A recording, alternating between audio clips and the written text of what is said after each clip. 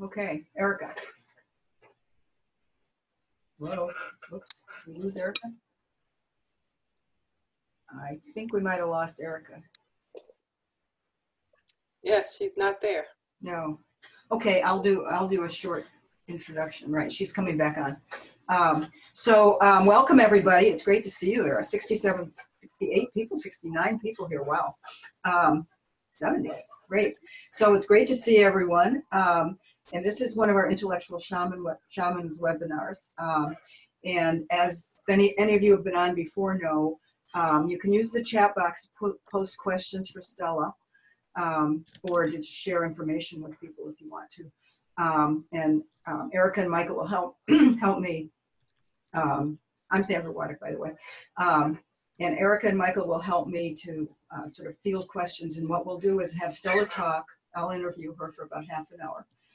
First, I'll introduce her, and then we'll move to your questions. So hopefully everyone can hear and see. So let me just introduce Stella. I'm so thrilled that you could do this, Stella. I met Stella when I was in South Africa about, I don't know, 7 or 8 years ago now, probably. Yeah, it's been a while. Yeah, she's a professor in the Department of Human Resources Management at the University of Pretoria. Actually now sort of retired, I guess. She claims she's retired, but she seems to be quite busy. And president and founder of the African Academy of Management. Through her work in AFAM, Stella has quite literally put African leadership and management issues on the map. She recognized that Africa's growing economies and emerging markets were hotbeds of innovative leadership practices in dynamic and turbulent environments, and knew the time was right for that kind of community. Stella has a BS degree from Bryant College in Rhode Island, and in the US, and she was born in New York, right? New York City, and obtained an MBA from the University of Rhode Island. Her PhD is from the University of Massachusetts at Amherst, and she has held teaching positions in North Carolina, Rhode Island, South Africa. She recently completed a term at Pretoria as Deputy Dean for Research and Postgraduate Studies in the Faculty of Economic and Management Sciences, and was Associate Editor for the British Journal of Management and Organizations. Stella received the Academy of Management's 2018 Lifetime Achievement Award for Distinguished Service. Here's what was said about her by Professor Trish Rie, who presented the award. The committee noted that Professor Nkomo's ongoing efforts to improve the quality of the university education and management research in Africa.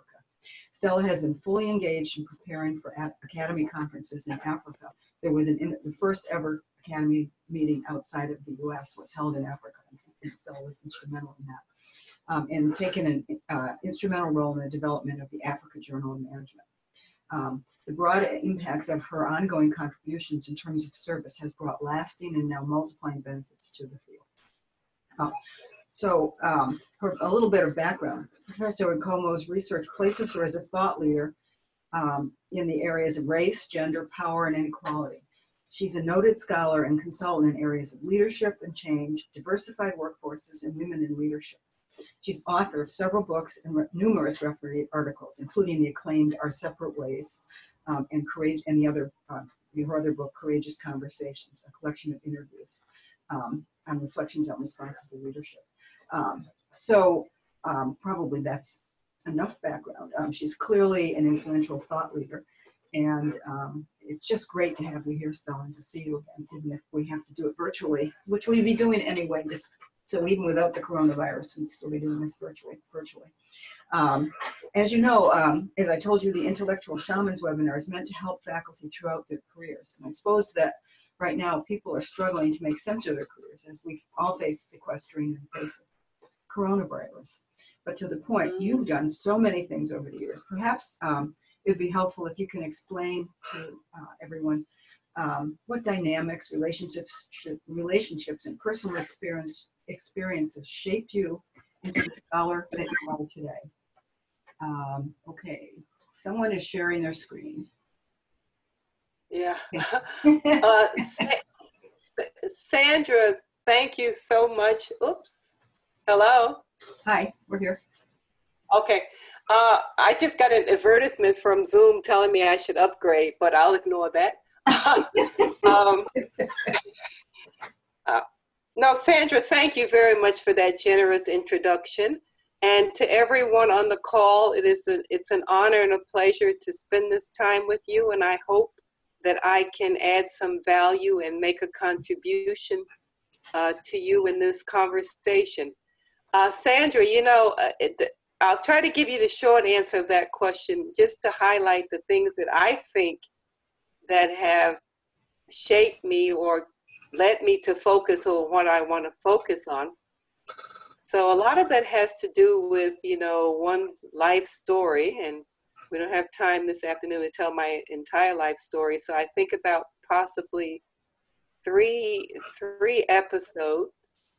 One was that I grew up in New York City, although I was born in Georgia. My parents were not very well educated. They had left the American South, as many African Americans did so in the 1940s, and came to New York.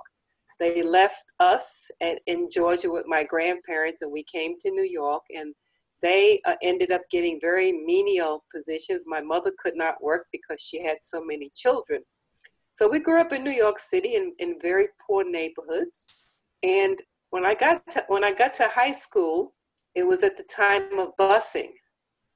And so we children living in the poor Hispanic and Black neighborhoods, we were bused to a middle-class white school.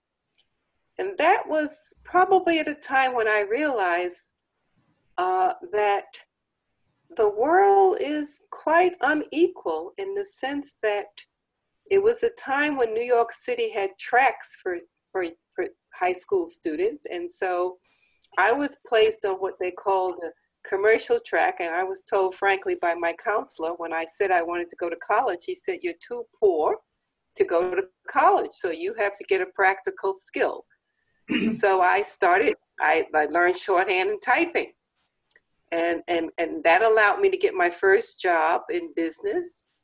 And what I noticed in my first job, which was working for a large commercial bank in downtown Manhattan, that all of the women were either tellers or secretaries.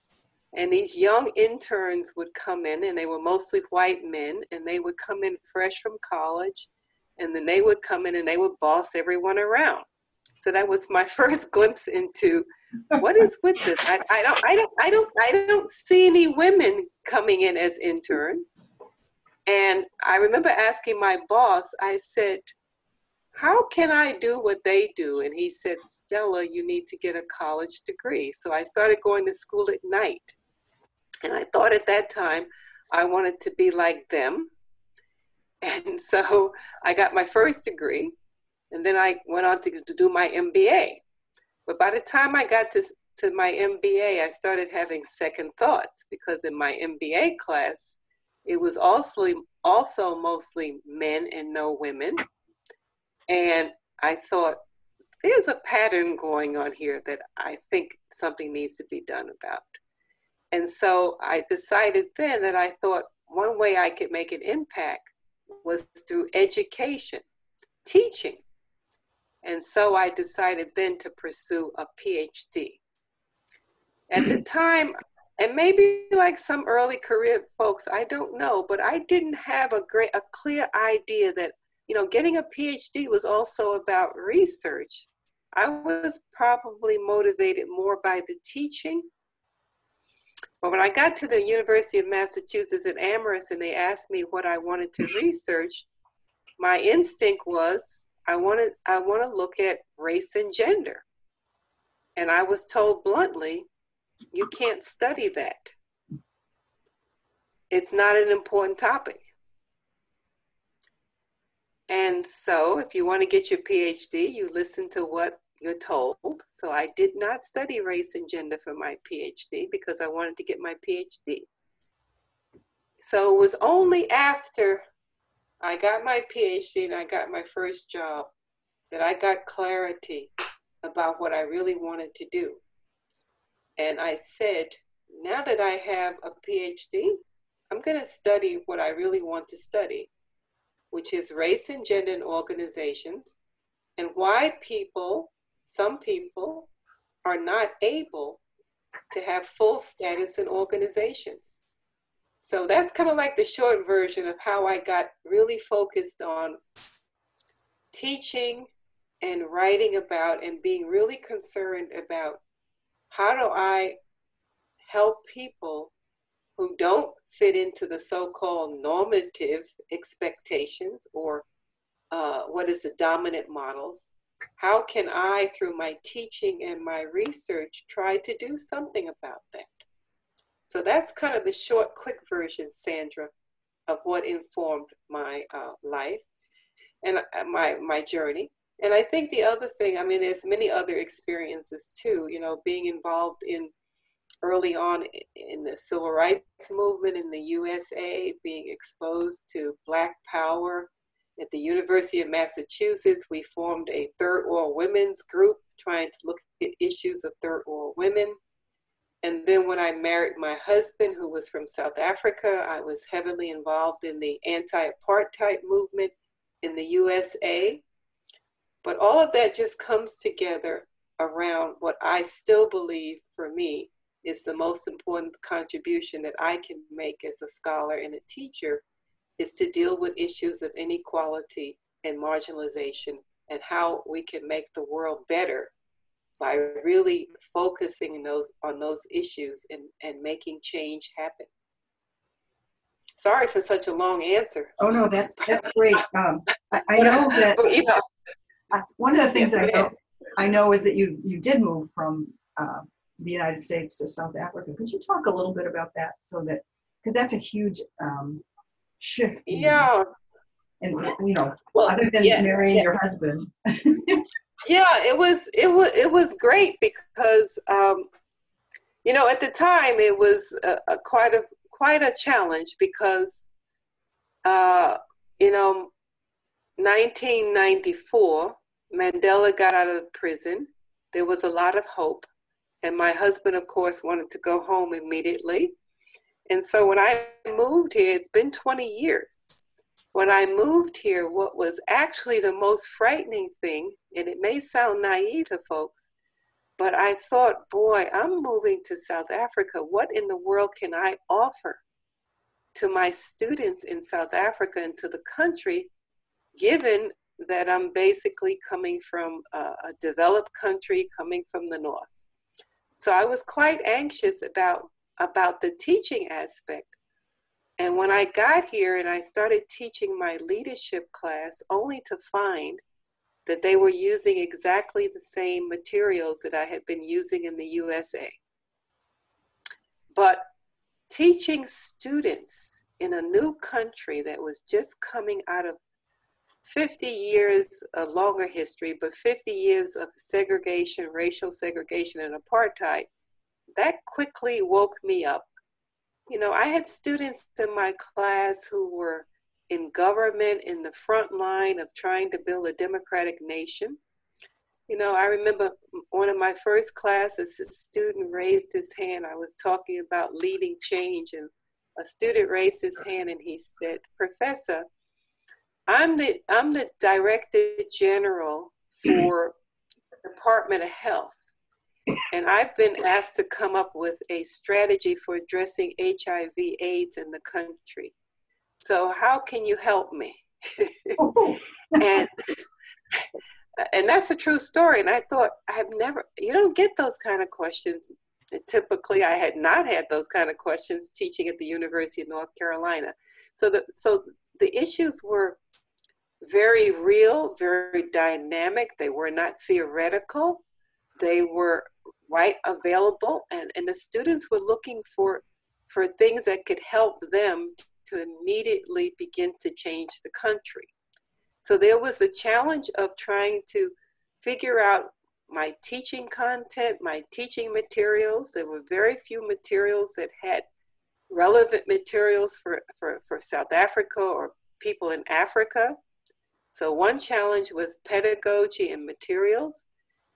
The other challenge was, for my knowledge, me beginning to understand what was going on the ground. So I spent a lot of time with my students, and also luckily, because the country needed contributions, I had a chance, although I'd only been here for a couple of years, I had a chance to work with President Mbeki in his office on the status of women, looking at gender mainstreaming and gender transformation. On a personal level, it was also part of learning the culture and how to be a person in a culture that's quite different from the USA. And as kind of a lighter matter, learning how to drive on the left-hand side of the road. So but the real challenge was really trying to be open and to set aside deep assumptions and ways of operating in the US, and trying to really be part of a culture here and part of a system here, and to make a contribution that would be worthwhile. So that notion of setting aside deep assumptions that you just mentioned, that's, I think, important in any research that we do, because we come in, it would help us to get rid of whatever biases we're Oh, yeah. So how do you go about doing that? Well, it's not easy, because it's not easy. So it's not easy. I mean, we talk about IMIC research all the time, right? But it's amazing how deep the imprints are in our discourse, in our thinking, in our way that we frame things. And so, for example, I'll give you an example now. So when the shutdown for coronavirus was announced in South Africa, you know, the first issue that comes to mind is, how do you get a society where people are quite collectivist? People think of themselves as groups. They don't think of I or me. So how are you going to get people who are collectivists to now say you must isolate, you must stand 6 feet from people, you must not go visit your neighbors? So the government has made some adjustments to say, you know, people can still have funerals. They can have 50 people there. So I think the same thing for me. I had to allow my students to help me, but it was also I threw out everything that I had taught or used to teach in the US, and I started building my materials from scratch. I went out and I did a major research project, and I started talking to the leaders of companies in South Africa who were in the process of transforming their companies, to learn how they were thinking about it, what they thought the issues were. I started reading a lot of material about Africa, you know, post-colonial work, African history. So I had to educate myself, but the most important thing I would tell people is you have to learn from the people you're working with, and listening carefully, and co-constructing. So I had my students often involved in co-constructing the learning materials. Mm. I hope that makes sense to you, but I couldn't just give you a formula. It's really about being very sensitive and very aware of how much we are often embedded in a particular way of thinking. Yeah, I mean, I think it's, for any scholar, it's really important to understand that your perspective is not the same perspective as people that you might be working with. And so I love this idea of co-evolving teaching materials and presumably research too. So could you talk a little bit about how your research shifted when you, what you were doing in the US, and then how that shifted when you moved to South Africa? Yeah, so I realized too that my research now had to be Africa-centered. So that meant, for example, just give you a quick example, like in the US, I had been doing diversity work and equal opportunity. Well, those concepts are not really applicable here. I got here and people were talking about transformation. and transformation of the workplace. So that was important to understand. So what does that mean? So it was not simply diversity training. It was sort of like, how do we create these new structures that changes deeply the structure of organizations? How do we now change the balance of society? So for example, here in South Africa, they have something called Black Economic Empowerment. Some of you may have heard of that. And that is trying to change the ownership of companies, to change the presence of Black people in the management of companies. Mm-hmm.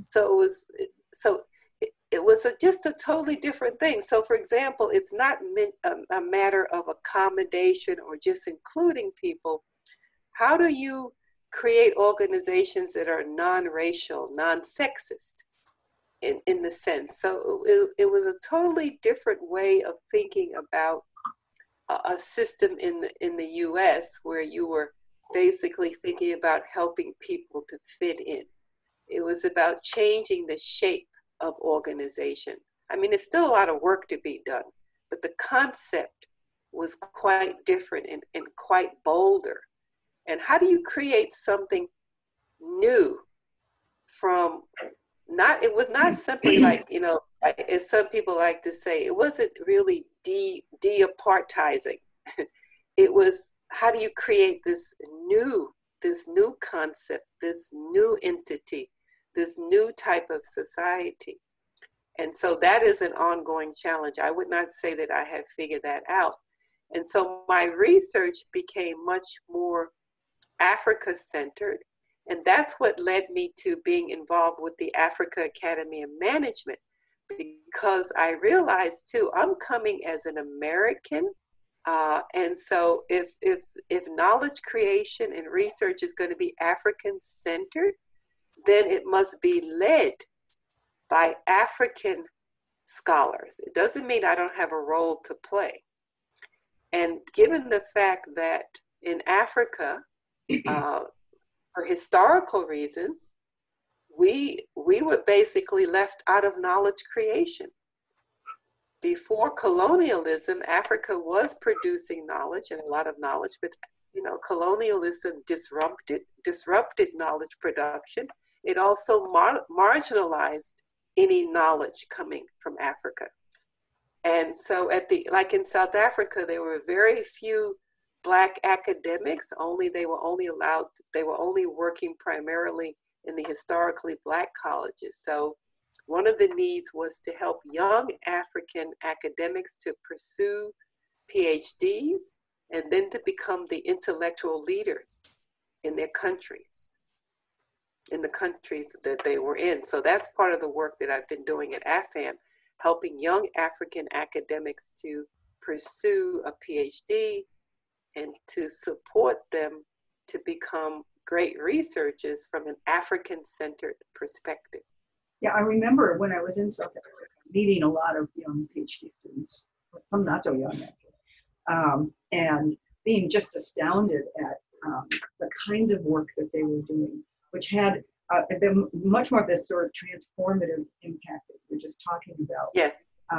So they're not just looking at, our theories and saying, oh, let me just pick out this little gap in the literature. They're actually out there in the world doing something. And when they do grapple with a PhD, but you may want to talk a little bit about the PhD getting process there and what some of the issues with that as well. But they're out there in the world doing stuff that needs to be done. And that's what their PhDs focus on. So would you talk a little bit about the PhD, sort of PhD land in Africa, and how that differs from the US? Well, typically, it's a structure of, you might call it apprentice model, where it's a supervisor working with a student. And so there's no classroom-based seminars, or it's not a classroom-based PhD like in the US where I attended.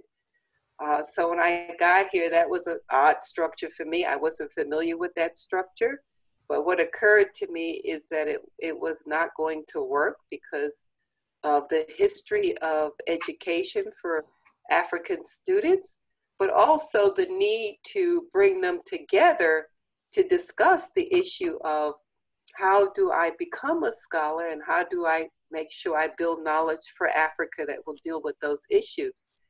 And so the other challenge there was that, you know, the system of finding a supervisor was quite competitive. And so you had to appear with a proposal. You already had to have a proposal done. You had to convince a supervisor to take you on. And then you were, you know, given minimal guidance and told to come back and defend your proposal. So the system really was one that was not going to produce a large number of African academics in the time that is needed. And so one of the things that we have done is try to support that. The funding model is based on that model, so it's very difficult to change this system, which was actually inherited from colonialism. But some of us have tried to come up with innovative ways to provide seminar-based education. Like at the University of Pretoria now, we put together a program where we do bring the students together for workshops and for seminars.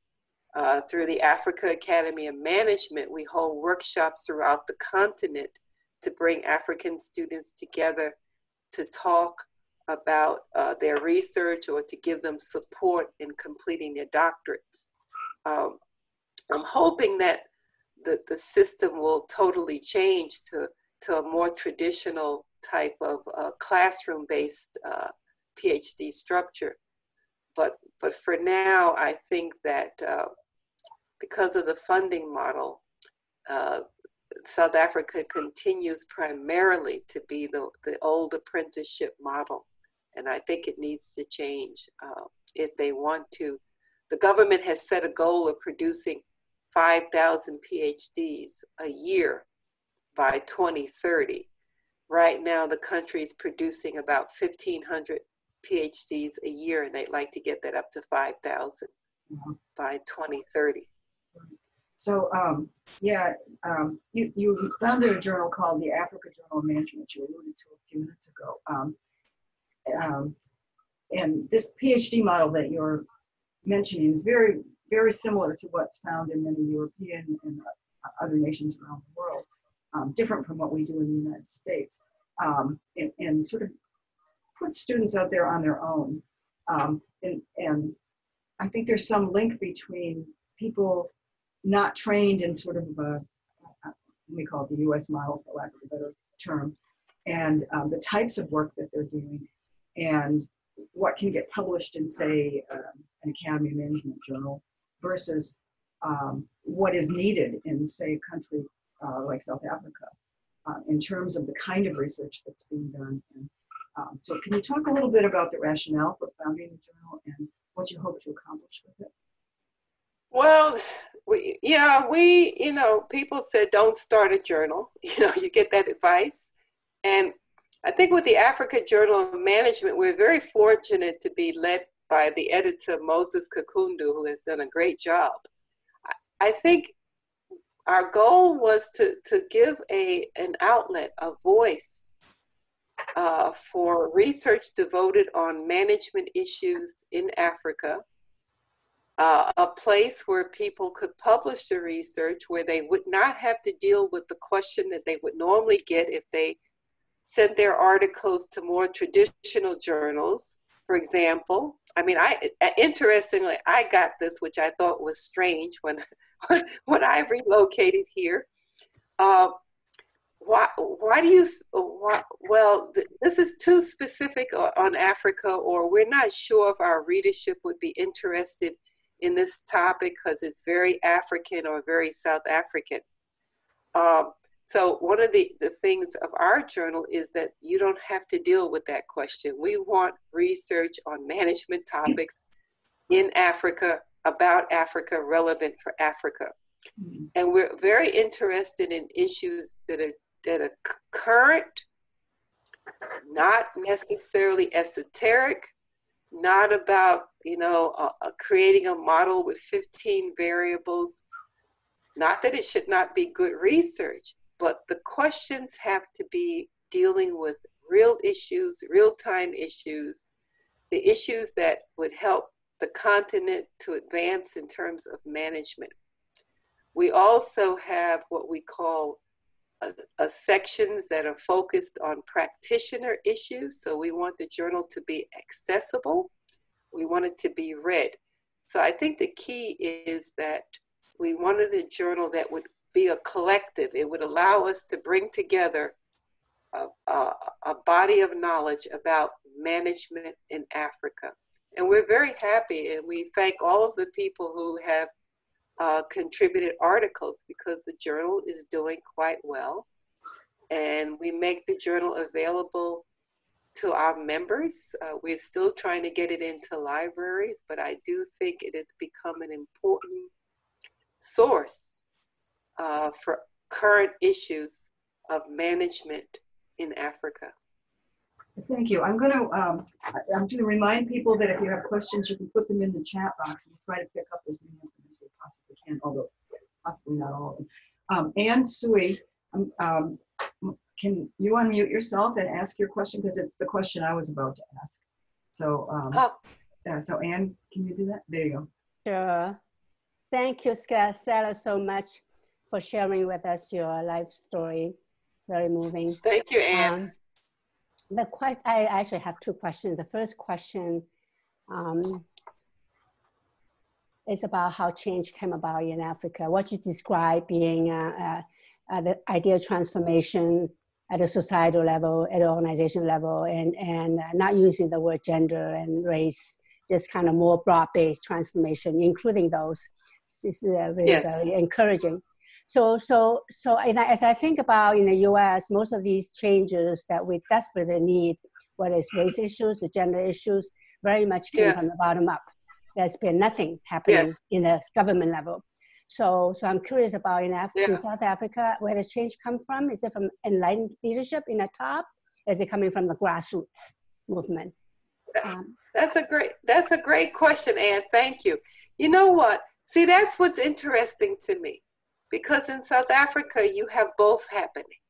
So clearly, the government has set a very clear agenda about transformation, equality, structures. So that issue you don't have to fight here, because the government wants to achieve that.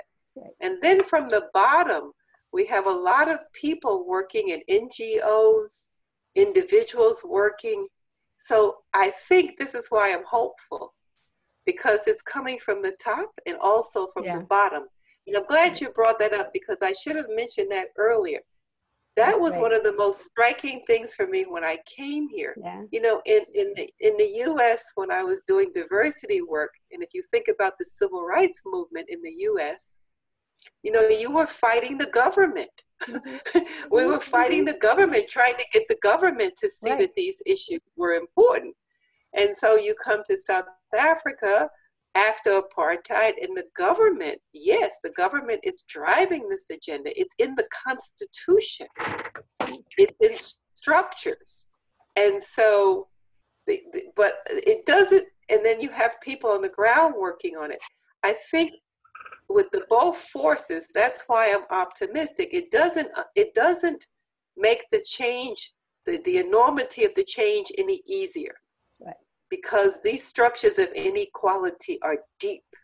Mm-hmm. They're deep into systems. So if you think about, like one of the case studies I did, just to give you an example, which was part of my education, I talked to the first Black CEO of the telecommunications company in 2001. And he was the first Black CEO of this company. And he was charged with transforming the telephone company, telecommunications. And he said, Stella, you know, the telephone system in South Africa had been built to only serve the white population, 3 million people, and everybody else was excluded. So now how do you build a telephone system that will now incorporate everybody? So this meant literally that the telephone lines were only built to the white neighborhoods. Yeah. Mm-hmm. If you think about it, like I said, the university systems, there weren't enough universities to accommodate the majority population. So it was literally trying to build all of that, and so you need people from the bottom and people from the top. But the task, it's been close to 27 years. The task still remains a huge challenge. But thank you, Anne. You're right. So that the challenge. But remember too, I think what I would say clearly, the ending of apartheid was driven a great deal by everyday people, and so that energy in South Africa is still there. People are very much willing to protest and to fight for what they believe should be theirs, and I think that's a good spirit. That's good. Mm-hmm. That's an interesting notion, because in this coronavirus crisis, we're seeing the flaws in all of our systems in so many countries. And I see Steve Waddell is on here, and he wrote a blog yesterday about taking this opportunity to transform systems. And that's got to come from the bottom up, the top down, and laterally. So that's great. Thank you, Stella. Thank you, Anne. Well, I don't know. I hope, teaching leadership, I hope one of the things that will come out of coronavirus, no matter what happens, is that it will reveal clearly to people, even those who don't believe it's a problem, the deep social fault lines and the inadequacies in so many of our systems. And maybe this will be a wake-up call that these things need to be fixed. So I'm hoping. One can only speak of hope. Well, I don't know how one, it's one thing to kind of say inequality is not a problem, but this is revealing.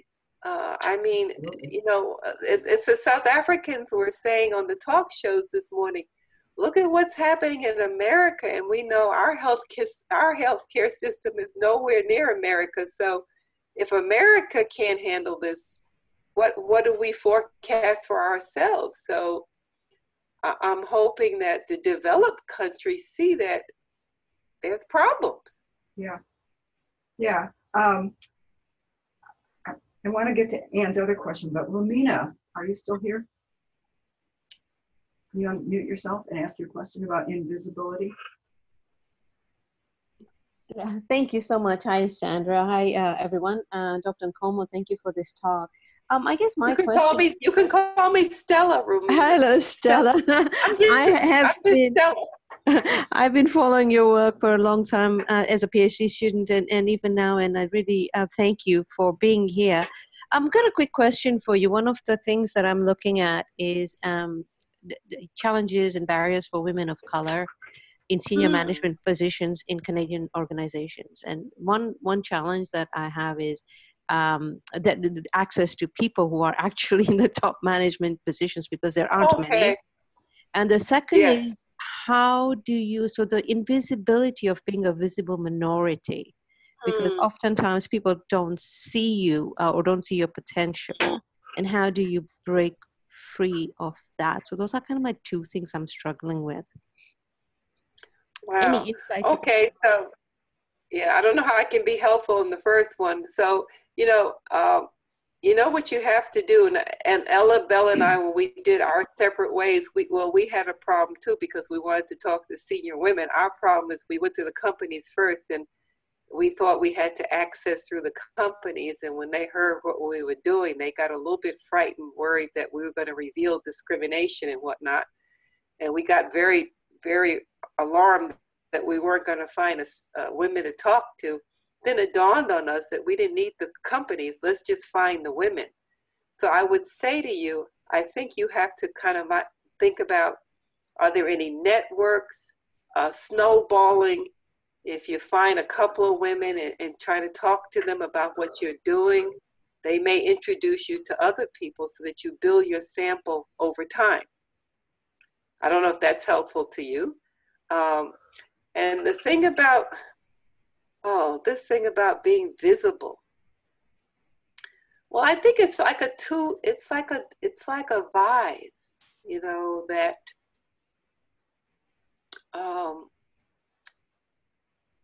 it's a vise, because on one hand, you can be invisible, right? On the other hand, you can be too visible. So for example, if you are one of a few and you're in a situation where people want to prove that they are fair and they're positive, they often use you as an example. I think that what I found in my own career is part of it is to be willing to get, I don't call it visibility, more to have impact, is that one has to have the courage to speak up. And that is why, as I told you, when I was a doctoral student, I didn't have the courage to say, I want to study race and gender organizations, and I'm going to do it no matter what. I mean, I didn't have any power to do that, and I thought, let me get my PhD. But I did know one thing, that as soon as I got the PhD, I was going to go back to that topic. And I remember people telling me, stay away from race because you won't get tenure, you won't get promotion. And I just ignored that. I decided, no, this is what I'm really interested in, and I'm going to research it, and I'm going to do it well. And in the end, that paid off. So what I would say to you, the way to get visibility is to really focus on doing the work that you want to do and do it well.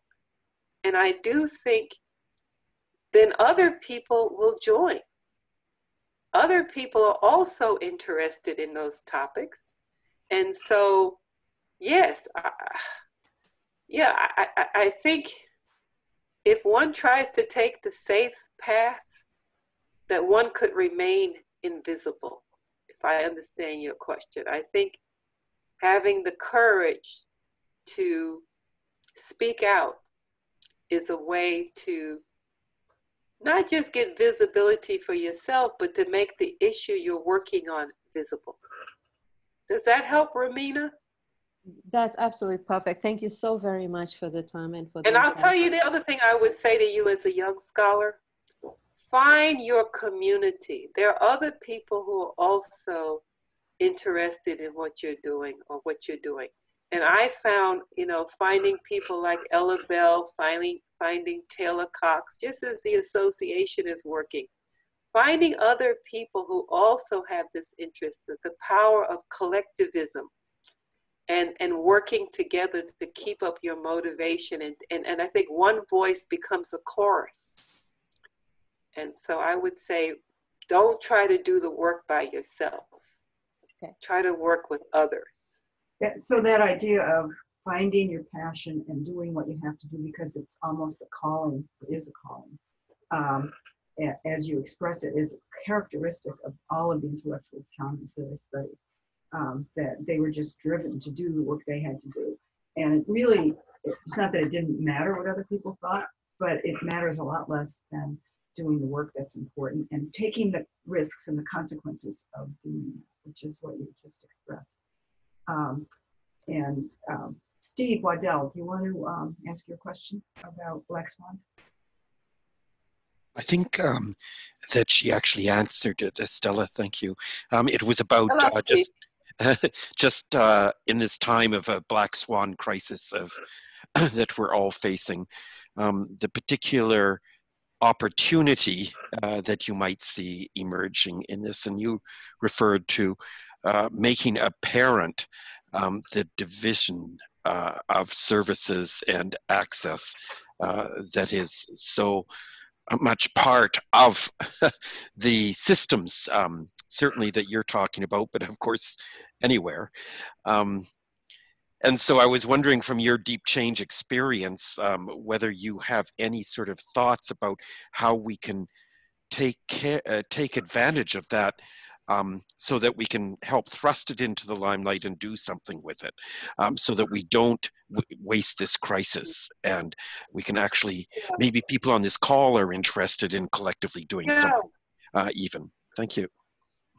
Yeah, I think that's a great point, Steve. I was thinking, of course we're academics, so I would think, how could we use it in our teaching to make those lessons very visible? How could we maybe writing about it,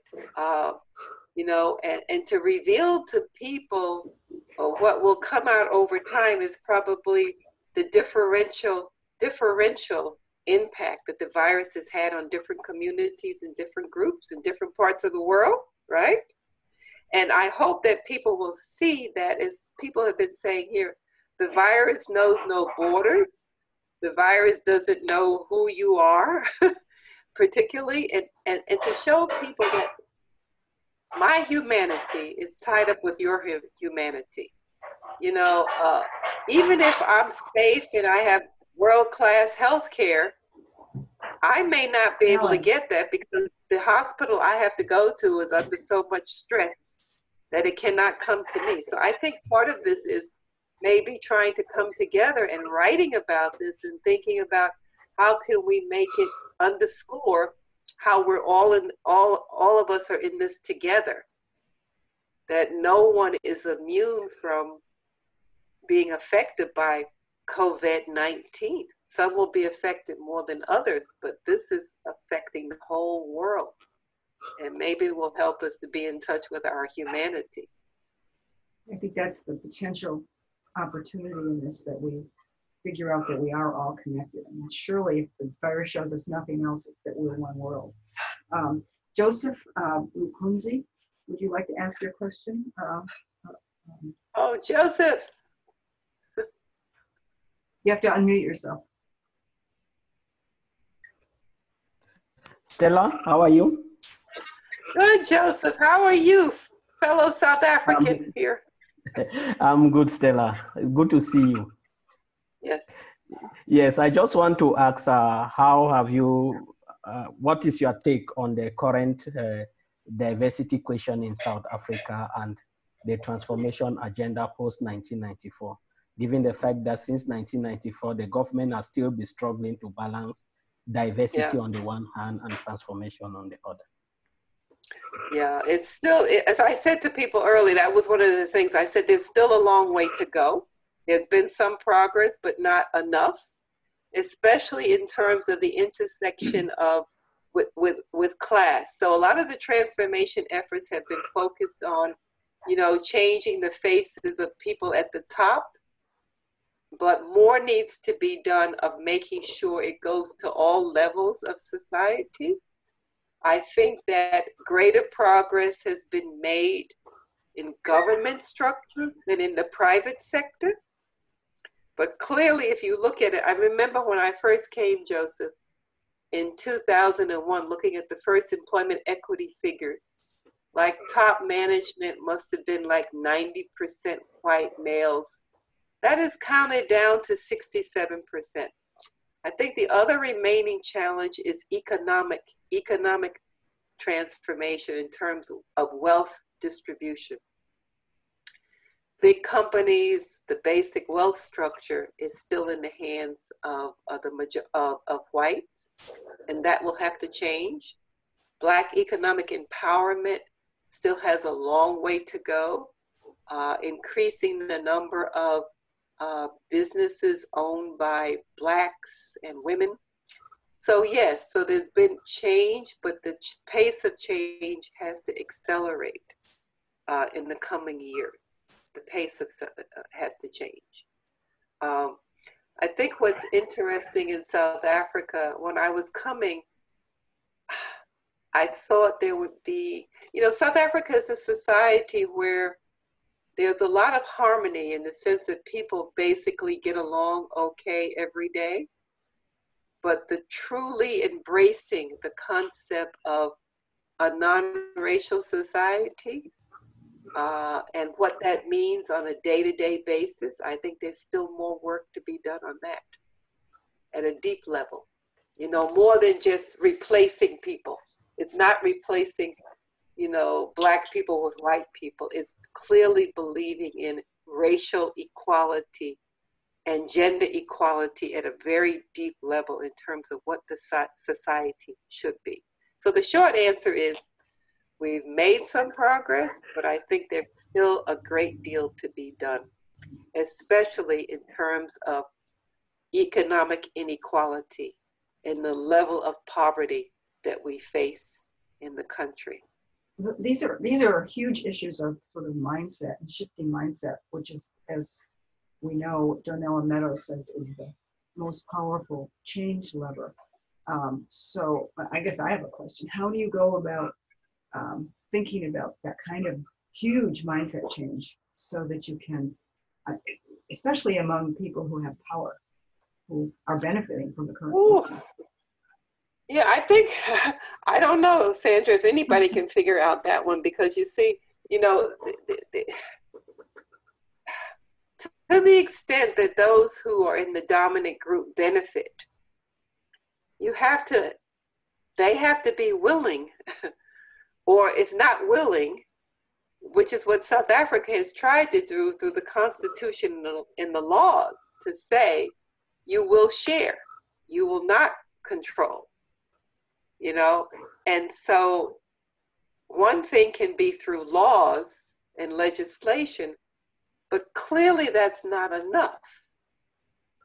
So part of it is trying to get people themselves that how can I give up, or how can I be part of the solution and letting go of the privileges that I have. And so that is the next stage of change, is how do we get dominant groups, whether it be patriarchy or heterosexism or, you know, racism, is to understand that those structures requires me to fundamentally change. Mm-hmm. It's not out there. I'm part of it. And I am making it work every day.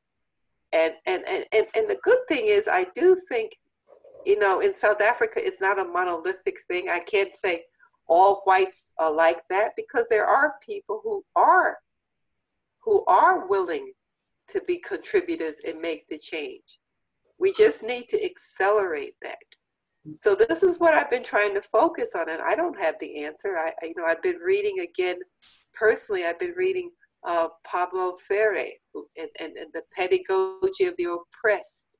And some people are talking about the pedagogy of the oppressor. What is the educational intervention for those who are in dominant groups? How do we help them to come to a consciousness about why it would be beneficial for them to no longer be part of the oppression? And I don't have an answer to that. I think this is where we should be. I mean, I personally said to people, you know, in my work on diversity, I'm tired of writing critical pieces. I think we write a lot of critical articles, those of us who take a critical perspective, but the question now is, how do we solve inequality? What are the interventions we can use to deal with it? What are the solutions? Not that I like that word, but how do we begin to unravel inequality? In my heart and in my intellectual capacity, I do believe that we created these systems. We created these fault lines. We created inequality. I believe we can undo it. So how do we get the willpower to want to undo it, as hard as it might be? Right. Thanks, Stella. I just want to point out that in the chat box, David Wasilewski put in a note for PhD students about the PhD networks that the International Humanistic Management Association is organizing, that David is in charge of. So if there are PhD students here who want a network of like-minded people, you can look at that. Oscar Holmes, you had a question related to the Academy. Are you still here? Oh, Oscar. Yes. Hey, Oscar. Hello, Stella. How are you? How are you? Thanks for Doing great. listening in. Of course, it's excellent. So I have a quick question. As many of us may know, the Academy of Management has been relatively involved on a lot of these societal issues. So I would like to know, in your opinion, what do you think the Academy should do when it comes to these systemic issues of oppression and discrimination? I'm going to go back on mute because my son is here with me. Okay. Well, Academy of Management, you know, I think it's two things. Academy of Management has to start with itself. The Academy of Management, I think, has improved.